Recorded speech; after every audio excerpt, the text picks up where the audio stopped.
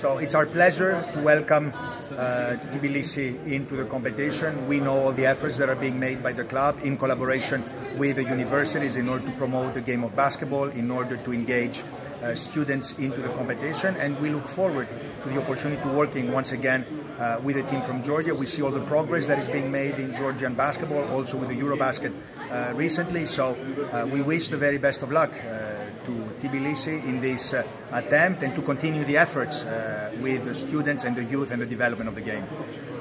So it was a good draw. We knew that we had the champions path, so we would avoid some tough teams from bigger leagues than ours. Obviously, it's a final, and in the finals anything can happen. The theoretically advantage doesn't apply in this situation. We will play in a neutral arena, so it's going to be fun. It's going to be nice games.